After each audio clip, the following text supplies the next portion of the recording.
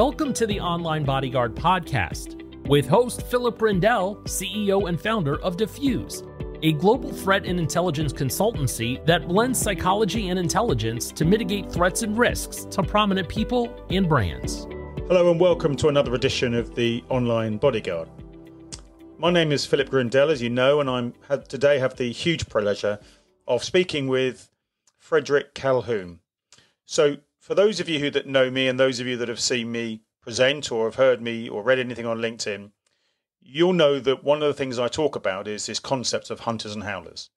Well, Frederick is one of the co-authors of that piece of research. And so today, this is a huge privilege for me because there is so much in his research that I think underpins a lot of what I believe in and what I try and do.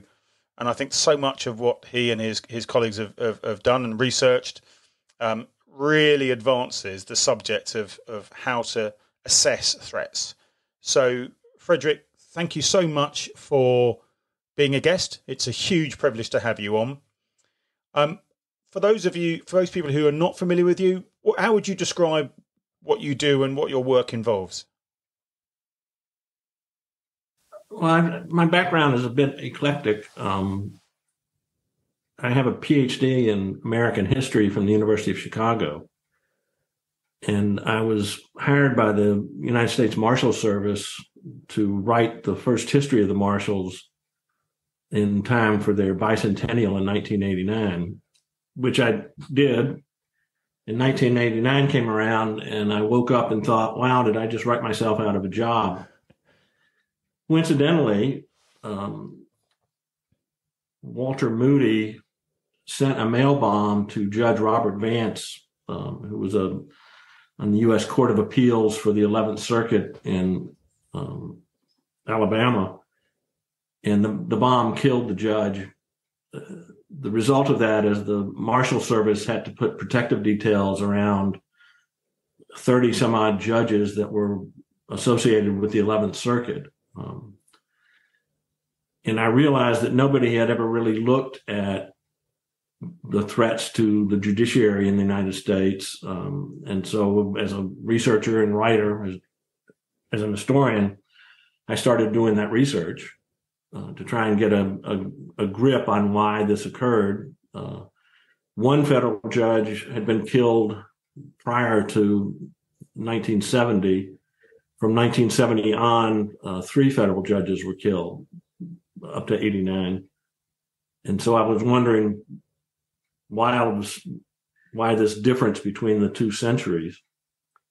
During the course of the research, I came across a file cabinet at the Marshals Service warehouse that had 3,000 files on individual incidents where a federal judicial official, a judge or a U.S. attorney or assistant U.S. attorney or clerk, had been threatened or even attacked. And I was able to transfer all that information into a database that I intended to use for my own purposes as writing my book. But I realized once I had the database complete that I knew the outcome of each of these 3,000 plus incidents. And so I could assign kind of put them in categories. And so I came up with specious as one, which was empty. The U.S. attorney might receive a death threat and then nothing else happens. And the attorney is still alive. So those were empty threats. I then counted some as enhanced, where there was a report of some inappropriate communication and then something suspicious happened in close in time to that did not result in violence. And then there were violent outcomes in the database, which did not include the first, in modern times, the first judge killed, because the incidents didn't go back that far. There were 2 judges killed, so those were violent outcomes. And I realized that as useful as that was for my own research, it could also be used operationally, so that the Marshal Service, on receiving a new report, could go into the database and say, well, it's a written communication from a prisoner to a federal judge who presided over his trial. What was the outcome? How many cases have we seen like that? It might be 500 or 600. And what was the outcome of those 600? When that type situation, 99% of the time, it was specious. And in the 1% of the time, something happened that was suspicious but fell short of violence. And so from an operational point of view, the Marshals Service could kind of rank new threats, the level of security that might be needed. Do we need to put a full-fledged body, 24-hour protection around the protectee? Well, no, not in that instance. It also helped in going to the target of the communication and say, look, we're concerned about this because we take all these things seriously, but our experience indicates that nothing serious is going to happen. These are the security measures that we're going to follow because we're going to respond to this, but we don't feel at this point that we need to do more than this. And so it helped reassure the target. So there are a lot of pluses to it. So we implemented that in the Marshal Service at the time that I was there. This is going back to the 1990s. I continued writing the book, which is titled Hunters and Howlers, Threats and Assaults to Federal Judicial Officials in the United States. And the reason I came up with Hunters and Howlers is because we had a case in Topeka, Kansas, where a man in his early 40s had been arrested for growing 100 or so marijuana plants on his farm. And with that amount, they were able to get him for dealing in marijuana, although all the evidence showed that he used it for personal use. He wasn't a big seller. He also had guns in the house because he was a hunter. He and his father-in-law liked to go out and hunt whatever birds they hunt in Kansas. It's a hobby. And his name was McKnight, Jack Gary McKnight.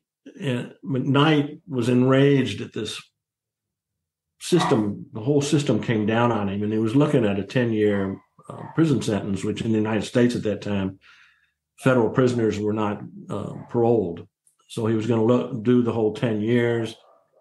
In his mind, no male in his family had lived past the age of 50-something, and so this 10-year sentence was a death sentence in his mind. And he really felt that the federal government had declared war on him. And so he went, on the day of his sentencing, he went to court early in the morning and shot his way into the courthouse. It's not clear if he had a specific target in mind or just the court in general. He killed a court security officer, which is a contract officer for the Marshals Service that runs the magnetometers and x-ray machines. They're usually retired policemen. So he killed one officer, and through a ricochet, he wounded a civilian who was at the clerk's office. And then after about 30 minutes or so, McKnight killed himself. And so he became the kind of inspiration for what a hunter is. In my mind, a hunter is somebody who feels so unjustly treated that they're strongly motivated to fight back.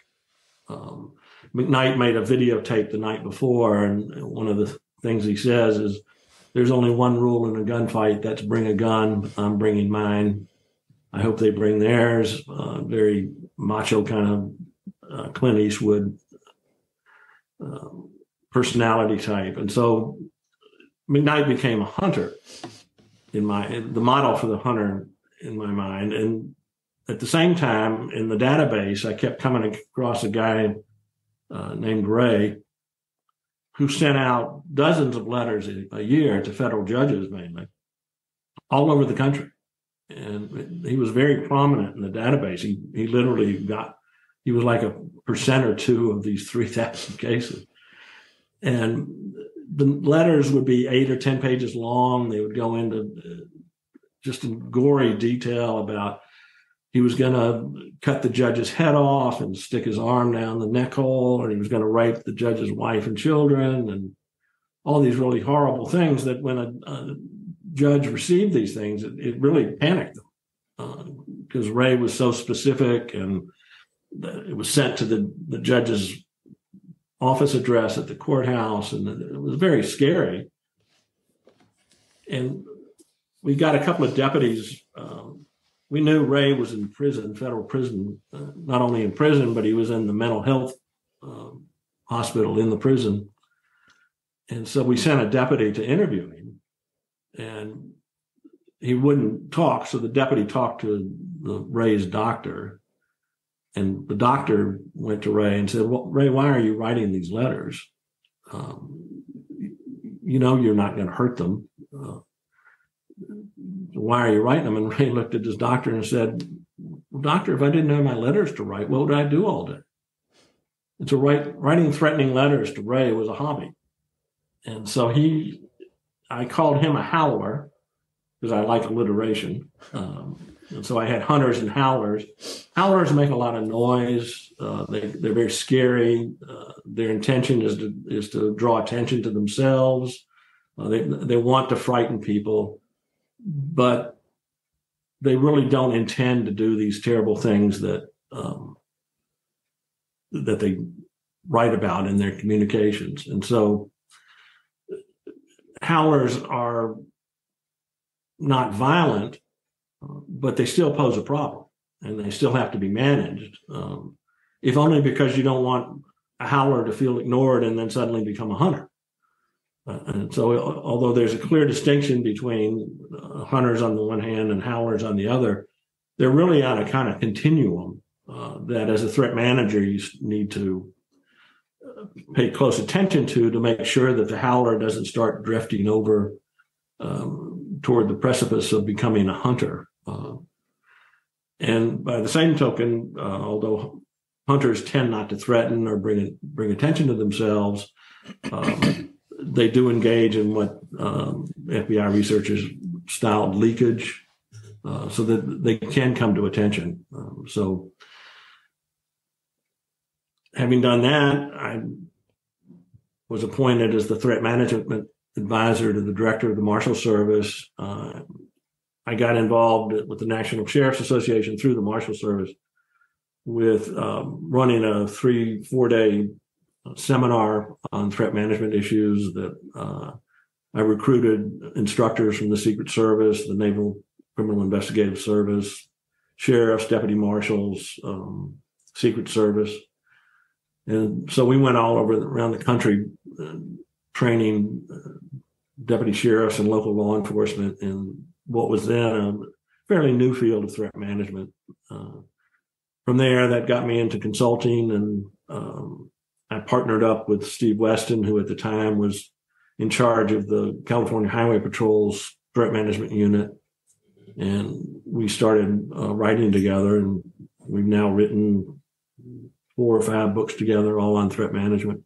So I've been working in threat management for 30 years now. So. Wow. So I think I must have all of those books. So what must be fascinating then? You know, you've been doing this 30 years, and so what you must have seen then is the emergence of obviously social media, and therefore the volume of targeted threats, targeted abuse, targeted intimidation at public figures via that channel.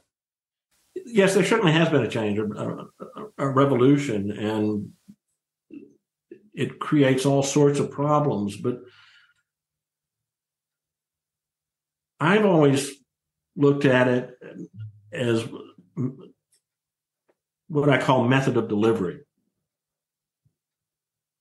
which is how a threat or an inappropriate communication or the thinking about committing violence, how is that communicated?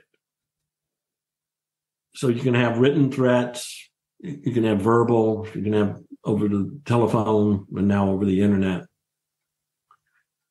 And you can also then have suspicious activities.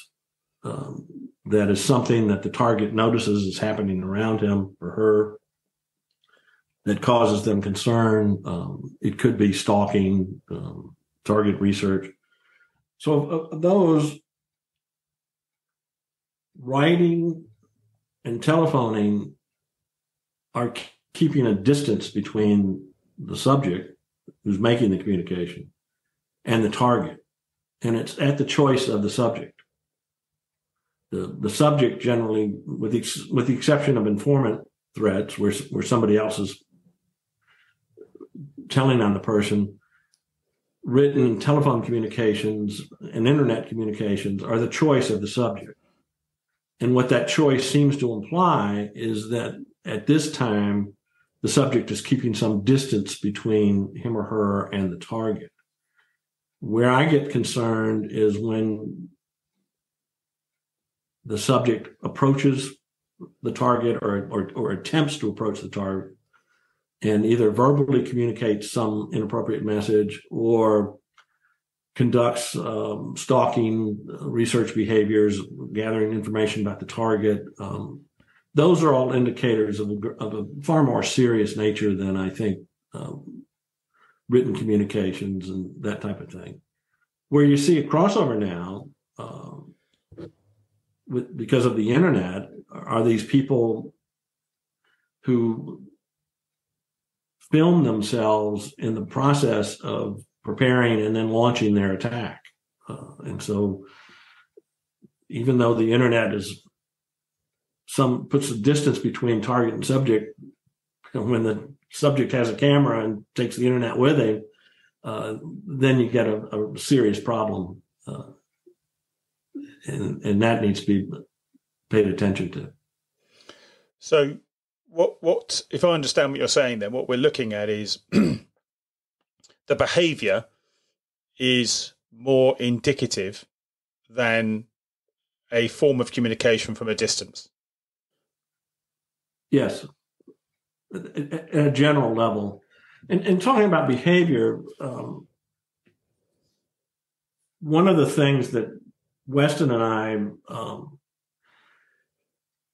first wrote about and expanded on and have used in all of our training is what we call the path to intended violence.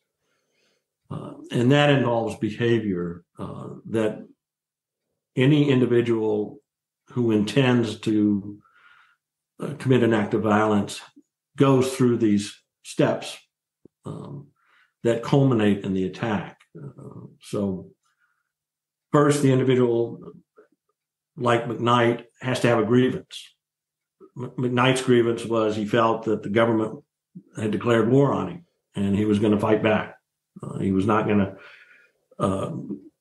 go easily to prison for the rest of his life, and he was going to take preparation. He was going to do things to fight back. So you have to have a grievance, but we all have grievances. When we get cut off in traffic, we have a grievance. We just don't, one hopes, act on it, and we get over it. So having a grievance alone isn't enough to warrant action. But what happens with hunters is they take their grievance and start thinking that, well, the only solution to this problem is violence. I can only resolve this injustice that has been dealt me through violence. And once they get the idea that violence is their only remedy, now they've crossed the line. And they're going to start thinking seriously about how to commit the violence. And so you have grievance and then ideation. From there, the hunter goes to research and planning. Now, the research can be quite detailed, or it could be quite minimal because the subject already knows a lot about the target. So For example, in domestic violence, you don't see a lot of research behavior because the subject already knows where the spouse works, what their routines are during the day, where they're most exposed, and that type of thing. So you don't see a lot of research there because the subject already knows. But in public figure and violence, and where the subject doesn't know as much personally about the target, you see stalking behavior. You see them engaged in exploring how to best get to the target. This is another time when the internet complicates things, because so much now one can research from the safety of one's own computer, and they don't have to do what they had to do 20 or 30 years ago, which is actually go visit, physically inspect the sites. They can do that all over Google Maps now. So, but they do have to engage in research, and from the research, they develop a plan of what they're going to do. And the planning, research and planning then leads to preparations.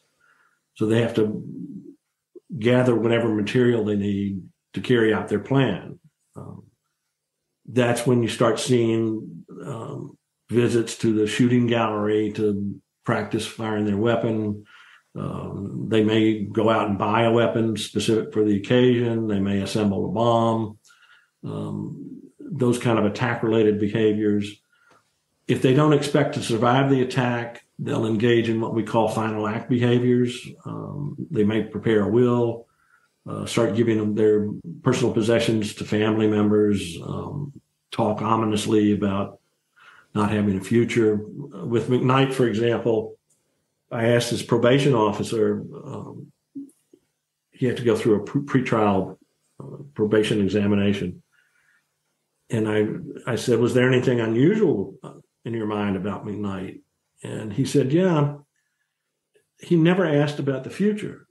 He never asked, how do I get to the prison? Am I allowed to take a toothbrush? Can I bring a change of clothing? He never asked the kind of normal questions that an individual about to go to jail asks. And that struck the probation officer as unusual. And the reason McKnight didn't ask is because he had no intention of going to jail. He didn't expect to survive the attack. And he was going to go out in a blaze of glory. So there was no need for him to know if he could bring a toothbrush or not, and that type of thing. That's the kind of final act behavior that really should raise alarm bells. Then from preparation, they have to then breach the target's security, however sophisticated or primitive that might be. But they have to get themselves or their bomb or their attack to the target. The reason breach is important is for several reasons, actually. It's the last chance that the target has to, or the target security has to respond. Gavin de Becker wrote a book called Just 2 Seconds, which he and his co-authors postulate that bodyguards have a chance of successfully responding to an attack in the 2 seconds that one has from the time the attacker is seen to be attacking and culminating with the target. So breach is that last 2 seconds when security can respond. Breach is also important because we've seen quite a number of cases where the subject gets close to the target and changes his mind or her mind for whatever reason. They chicken out. They just don't. Maybe they don't have the stamina for it. Maybe something goes wrong, but they back away.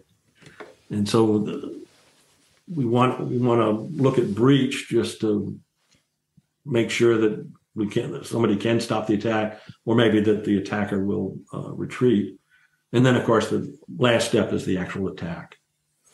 And when you've gotten to the attack, then the need for threat management is no longer necessary. So what threat management tries to do is divert the subject off the path to intended violence before they get to attack.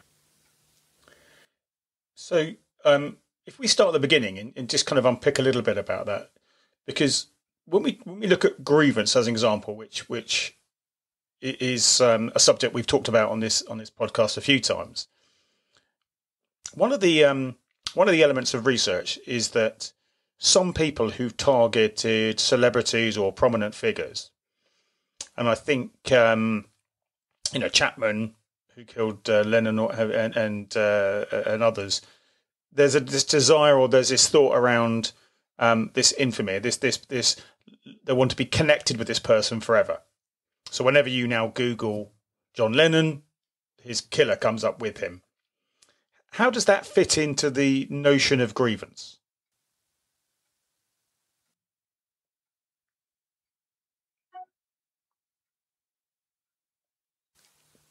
Their grievance, Hinckley's grievance, was that he was not famous like John Lennon was. Right. And the shortcut for him to get famous was to steal John Lennon's fame. John Hinckley's grievance for shooting President Reagan was that he wanted to come to the attention of Jodie Foster. And so that prompted him.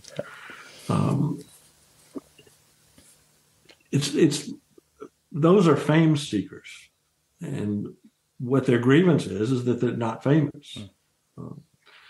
There are other types of grievances. An individual gets terminated from his employment. His grievance is that it was unfair. I remember a case going back many years.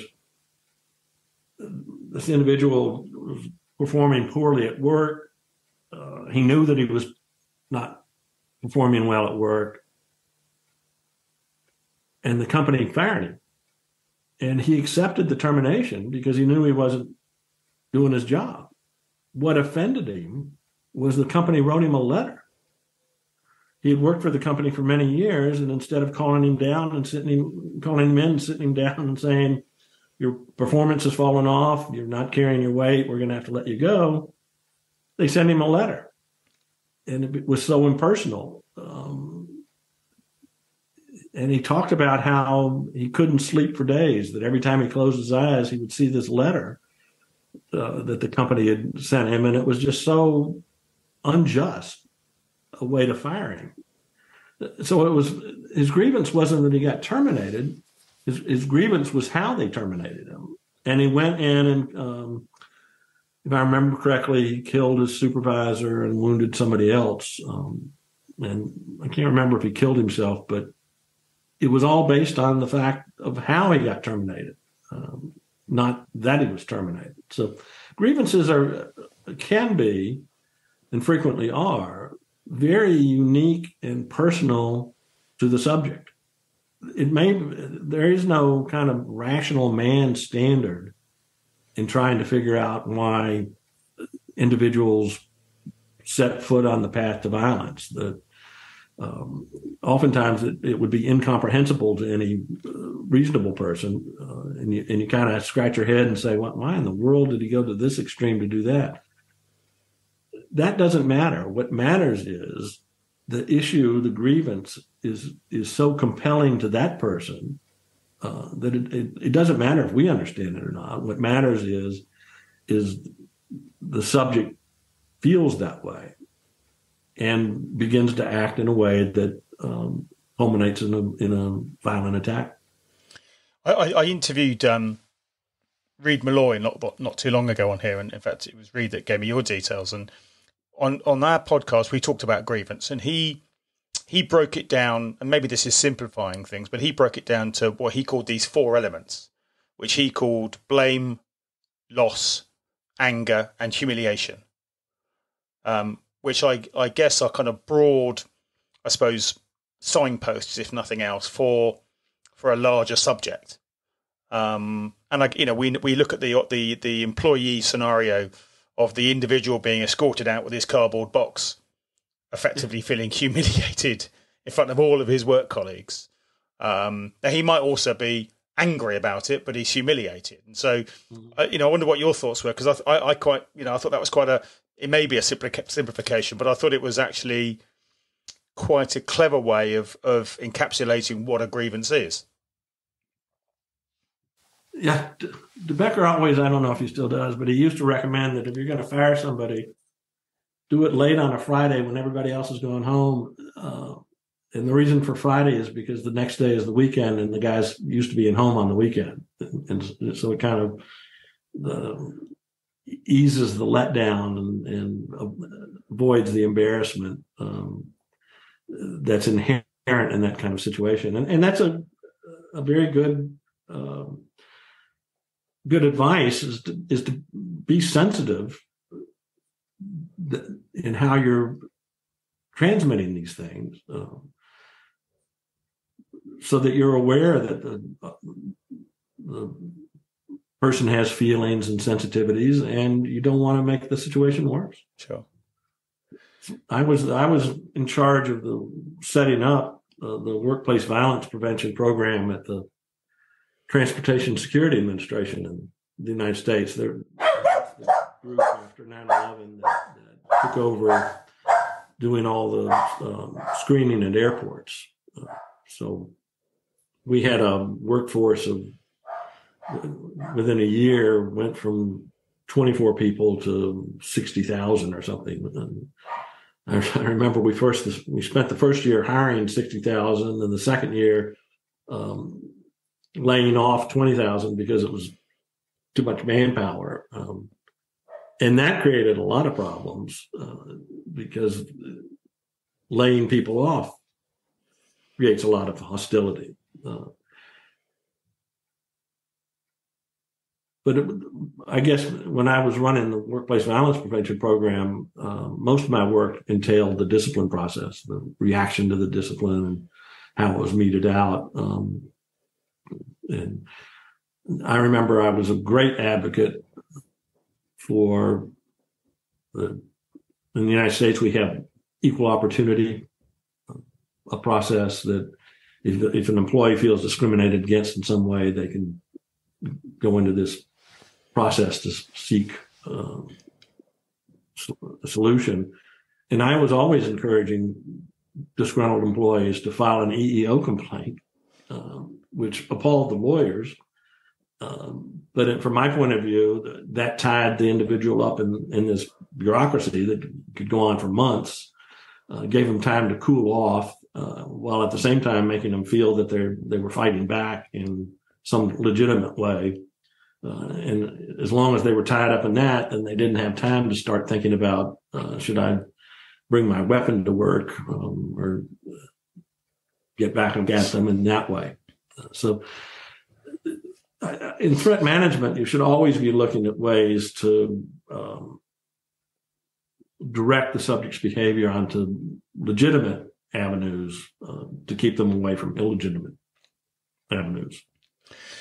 When I've looked at some of the cases and some of the research and even cases that we've had in the UK, one of the things that struck me, and you mentioned or referred to this earlier on with the individual that was not focusing on his prison sentence, was that you can see that they've gone to a huge amount of effort and spent a great deal of time planning this journey, this whole, all the various stages of their attack plan. But very often what you could also see with hindsight was they had no exit strategy. They'd never really considered what was going to happen at the end of this. And we've had a few cases here in the UK where some of our politicians have been attacked. And on a couple of occasions, as an example, having attacked the politician, they've just sat down and waited for the police to turn up. And is that a commonality? Have I identified something right there, or is that just a generalization? I don't know of any research that addresses that in particular. There may be, but I'm not aware of it.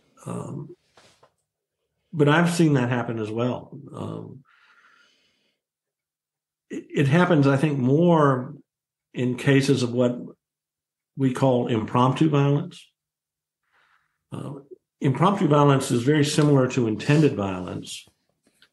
In terms of there's a grievance, getting the idea of being violent, but it's spur of the moment. And so there's no research and planning, there's no preparation. It's the subject gets into a situation where maybe it's an argument or something that arouses emotion. And although they did not come to that situation with the intention of committing violence, they get so riled up that spontaneously they take a swing at the other person. Or I saw a lot of that at TSA, where two employees would be in the break room. I remember one case where we had two employees in the break room, and they got into an argument about what channel the television should be on, and one employee hit the other with his fist.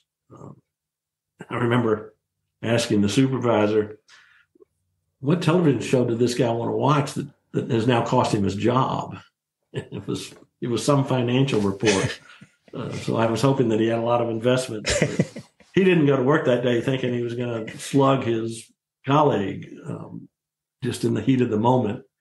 And so those are clearly cases where they don't pause to consider the consequences of what they're doing and what that means.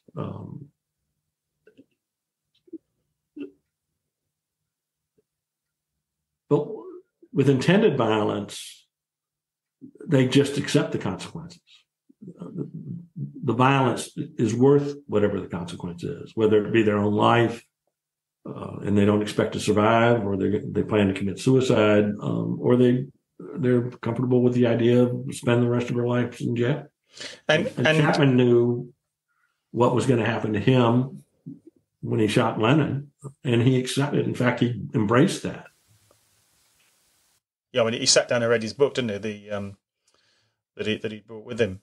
So the pathway is so interesting. The book was Catcher in the Rye. Yeah, which is obviously was a sort of popular book amongst a certain group of people.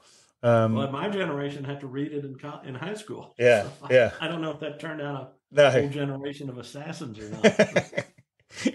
So when we look at the pathway, also we see, or I certainly see, the kind of lone actor terrorist, which is a kind of more recent threats, particularly certainly since the sort of ISIS days and the Islamic threat days, and certainly in the UK we've seen it with some of the extreme right wing threats, where they also follow this same pattern in terms of they had their grievance, whatever that might be, in terms of their religious or views on racism, etc. But they do tend to follow the same pattern. So we're not just talking about fixated people or what have you. We're talking right at the extreme of terrorism. These people are following the same methodology. Oh yeah, I think the path applies to nation states. It's just anybody having some intention to commit a violent act has to go through these steps, and the reason the steps are described broadly enough that they fit that, and I used it in training the workforce at TSA because I thought that it was such a simple idea, a simple model that it's easily understood, and people in my experience.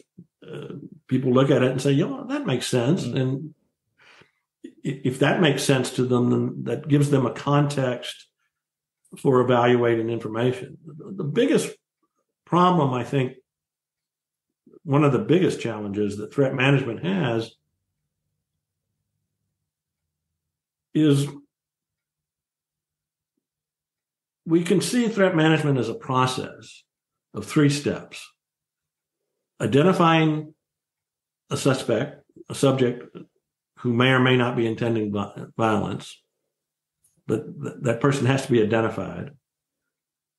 Once they're identified, they need to be assessed through a threat assessment, where someone sits down and looks at all the evidence that they have at that moment and says, how great a risk of violence does this individual pose? And then based on that assessment, the subject has to be managed. The most appropriately, when I say managed, what I mean is the threat manager has to manage the subject away from violence. So you have identify, assess, manage. Weston and I, a couple of years ago, started thinking about and grappling with, how do you get to identify? So often we see acts of violence at workplace, domestic, public figure violence, where it comes out with nobody knew what this was happening, and but he was acting kind of strange, and he left a diary, or he put a blog on the internet, and people were noticing him, what the FBI researchers called leakage, but they didn't know who to report it to.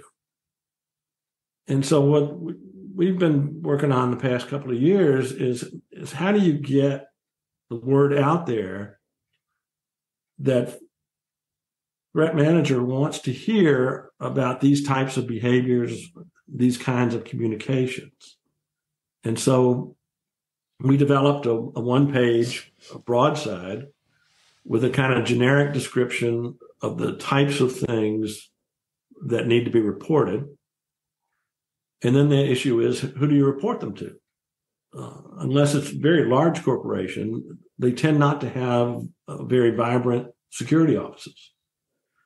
And what happens is inappropriate behaviors may get reported, but they get reported to somebody who doesn't know how to act on them. We call these default receivers.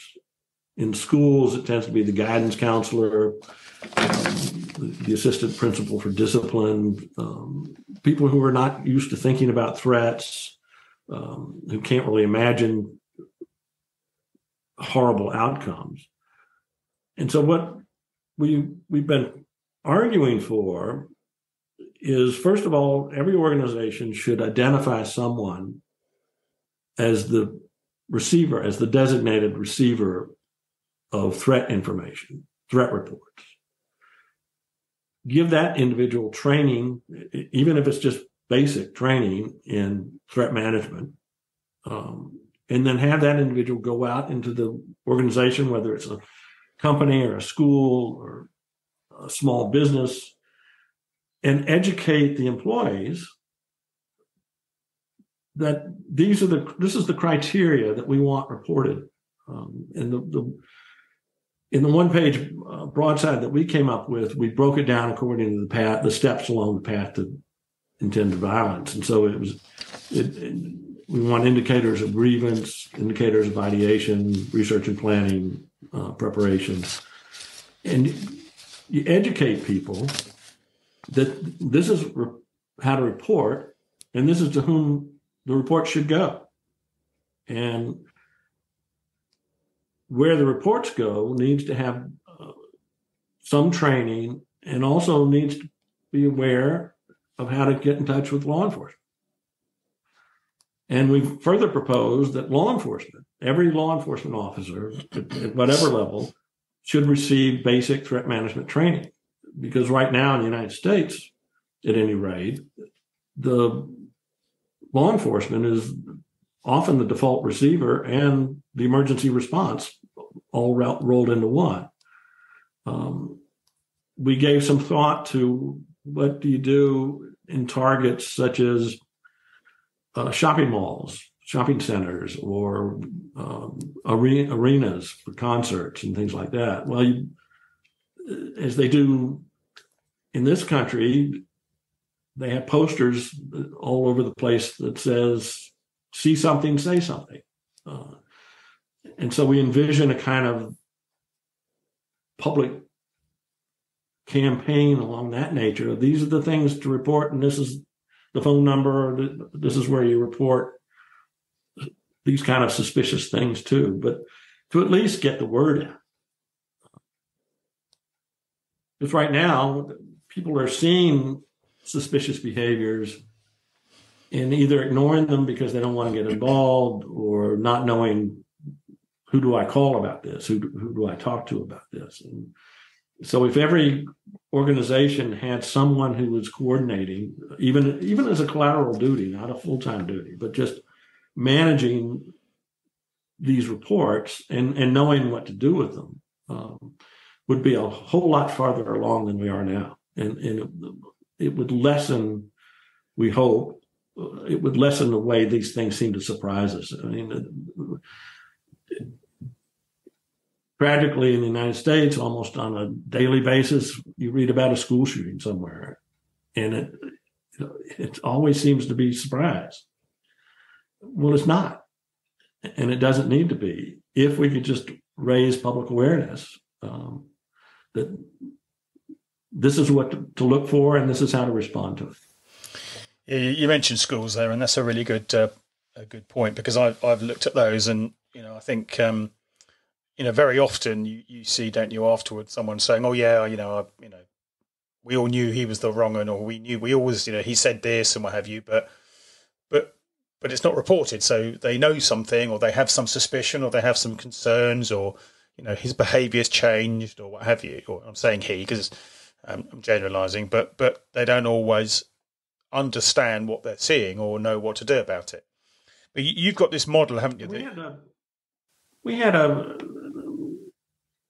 shooting here in Virginia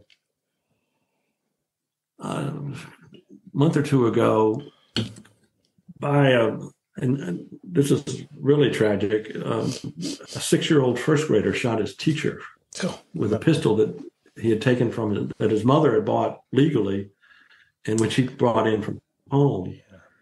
And according to news reports, there were 3 individuals at the school who told authorities that this little boy had a pistol and that he intended to shoot his teacher. And the school didn't know how to respond. And they searched his backpack, but he had managed to hide the weapon. We had another case in Michigan last year where this was a high school student. He and his father bought a pistol together and practiced with it at the pistol range. And the kid brought it into school. He came to the attention of the guidance counselors because he was drawing pictures of a gun and shooting a stick figure. And they questioned him about it, but they didn't search his backpack, which in the United States, the schools have authority to do that. They don't need a search warrant. And he went back to class and shot several of his classmates. So there has to be some kind of rudimentary training that if these individuals come to your attention, take it seriously, make an assessment, however primitive that is, and act on it. So the process that Steve Wesson and I are advocating is detect, report, and act. This is before you get to identify, assess, and manage. The steps that have to occur before that are detecting the subject as a potential violent individual, reporting that person to someone who knows how to handle the reports, and for that individual who receives the report to then act on it. And the acting would be identify, assess, and manage. I think that's crucial. I mean, I know that you and I talked off air before this, and I was, we were discussing this issue around so few people really understand the behaviours of concern, and particularly the pathway, and that if they're not from the world of threat management, and certainly in the UK, that's it's probably even rarer. But all these issues are going on every day in the work environment, in the school environment, in other environments, and HR people, human resource people, secretaries, PAs, whatever, are receiving information is coming in, and they may not recognise or understand that this is a problem. And if they don't understand it, then they're never going to inform anyone in security.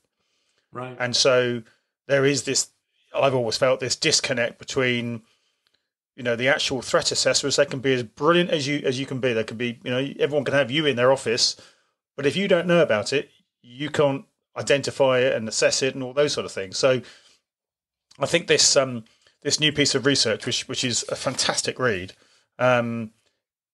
is so crucial to fill that gap of how do we get the, I use this term, I don't mean it to be dismissively, but the uneducated to recognise that there actually is a process that they can report it, and then a professional can actually make that assessment. Yeah, and we're talking about, and I think this is vitally important, we're not focusing on training the judges, the CEO, the public figure.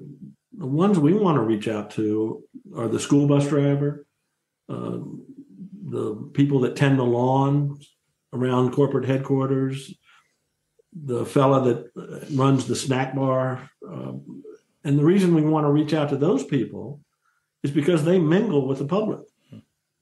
They're in a great position to overhear. The school bus driver knows who's dating whom without the parents' permission, and because these kids talk, and the bus driver is just wallpaper, and so they pick up on a lot of things. The custodians pick up on a lot, but they're not normally the people that you think need to be trained, and yet they're the best position. They're in the hurly-burly. They're down with the people. So you want to train receptionists and anybody that answers the phone, and people who have any contact with the public or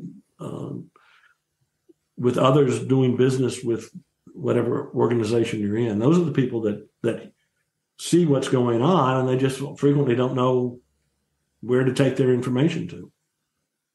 And with Detect, Report, Act, that sets up a process for getting that communication flowing, and for the right people to begin getting reports that they can then use to make assessment and management decisions. And I would also add, certainly, I'm very UK centric with this, but certainly security personnel, frontline security personnel. And you mentioned theatres and shopping centres and all these sort of places where you may well have static guards or other type of security on, and you'll be familiar that we had a terrorist attack a couple of years ago on a large music centre where an American artist was about to, or in fact she was performing, and we've now got this whole concept called Martin's Law coming in, which is around large venues, etc., like that, having to have a process in place. But the security people who are on the front line, they may be the ones that will detect the person doing the hostile reconnaissance, the same person turning up time and time again at the same venue, or moving different venues as if they're following a particular artist or something. And yet again, we often look at this and we think, you've had a great briefing before you went on duty. How good was your debriefing? Or actually, at the end of the day, do you all just kind of hurry off home and no one really worries about it? Nothing's happened, so let's just go home. And actually, this detection piece is the key piece here, where it's about getting that information and saying, actually, there was this guy who was acting a bit strange and what have you. And that's the detection piece. Oh, exactly. And I don't know what they're doing with airport security now, but I always thought that they should have people out in the parking lot just roving around looking for suspicious behavior. Years ago, I went to a security briefing given by Israeli security forces, and I remember the fella said that the biggest challenge they had in terms of preventing suicide bombers, the biggest challenge they had was convincing their own people that you could prevent a suicide bombing.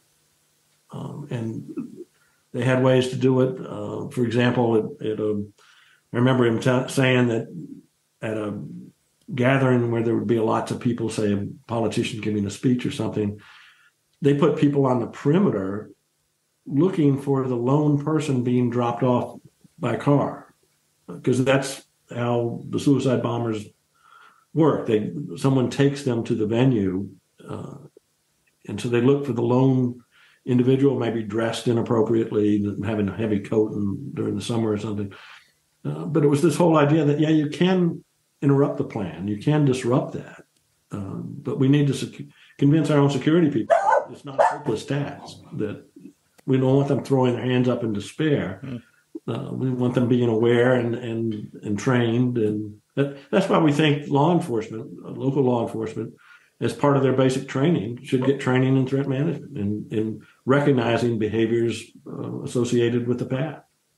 I completely agree, and certainly in the UK, that would be something I would strongly reinforce, because certainly, I worked in various environments, and I had no threat management training. When I went into Parliament, I learnt this material because I went off and learnt it on my own because I was fascinated about it and interested about it. But there was no training for it, and there still isn't. So I think it's critical. And I think of every venue, every incident that police officers in the UK will go to, and how often are some of this material probably present? How often is it present? But because they're not aware of it, there's no reporting of it. There's no collation of that information. So the same is true here. It's a terrible missed opportunity, I think, and that one that is easily rectified. I found at TSA, where we had 40, 50,000 employees, we set up an online course that every employee had to take, and it was just basically explaining the path to intended violence, why it was important, and what behaviors along the path look like at a general level, and who to report it to. And I never once heard that it was too complicated or too sophisticated for the workforce.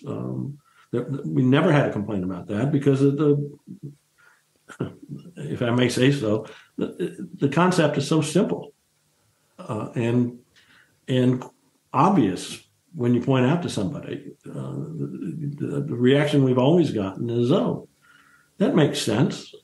I can see that," and that, which is, I think, why it's such a beautiful concept, and should be used in training.